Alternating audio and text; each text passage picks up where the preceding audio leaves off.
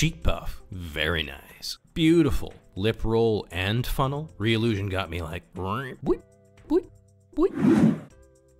Hey guys, welcome back to the channel. Keeping on the Reallusion train I've had going on recently, today I wanted to talk about their other new piece of software coming very soon, Character Creator 4. In my last video, I talked about iClone 8, which takes care of the animation side of things, but if you're like me, you may be wondering, well, I don't have anything cool to animate. Enter Character Creator 4. In this program, you can very quickly build your own customized, realistic, or stylized character. It works seamlessly with iClone, with all the rigging and weighting transferring over perfectly, which makes putting together a fully modeled, textured, and animated character with this software super easy. So without further ado, let's take a look at some of the new features it has to offer.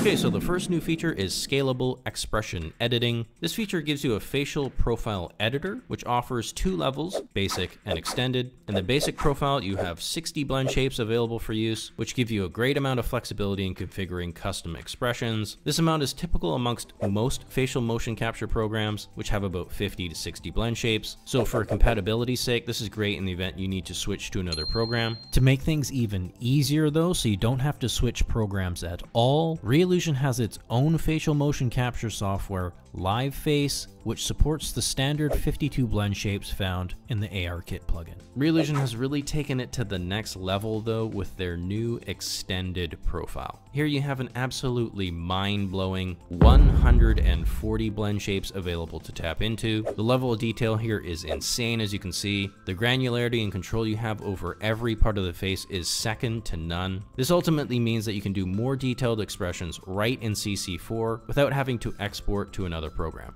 In terms of use, it is incredibly easy to use. You can either select the part of the face you want to adjust on the left-hand side here, and you'll be presented with a number of different morph sliders to fine-tune the look you're going for, or you can make use of the Edit Face map and select parts of the face and move and rotate things around with your mouse. This is a really intuitive way to sort of pull things around and shape the expression in the viewport. Almost gives me like a pseudo sculpting brush energy, which is pretty neat. It's compatible with software that supports the ARKit plugin, so you can link it up to your phone or camera and do live facial tracking like this, which is awesome. Here you can really see the power of the extended profile with this side-by-side comparison with the basic. The basic looks pretty good, but then you see the extended version and the nuance and layers of animation you can get, and it's truly an impressive thing that they've done here. You can layer in things like the dilation of the nostrils, compression of the brow, rolling of the lips, and a super subtle thing I love when I notice it, the tightening and flexing of the neck and throat. And you can quickly switch between the basic and extended profile, upgrading or downgrading as it fits your use case best. Just as a side note as well, this character that you see here does in fact ship with CC4 as standard content. So that means you can jump in and start working with a top tier professional level model right away. And the second big feature I wanted to talk about today is the Smart Skin Shader. This gives you the ability to quickly adjust the color and other characteristics of your character's skin super easily by playing with the sliders here.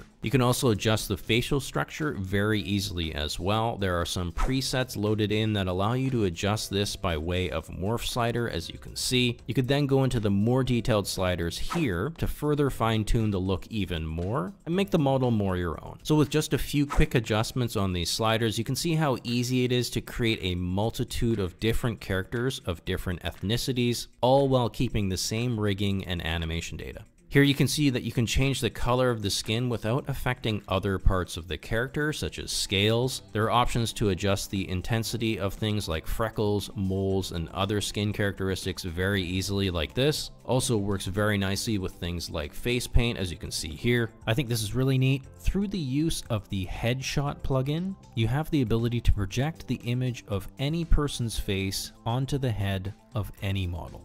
And then with the Smart Skin Shader, you can adjust the rest of the head and body to match the tone of the new projected image. This opens up a lot of doors to creating a lot of different characters very quickly, or if you're trying to capture someone's likeness. So the Smart Skin Shader works on the shader level, meaning once you have finished with the fine-tuning of your skin, you can then bake new texture maps for export to other programs. This means you can use these beautiful skin textures in a program like Blender by simply loading them into the image node in the shader editor and linking it up with your principal VSDF.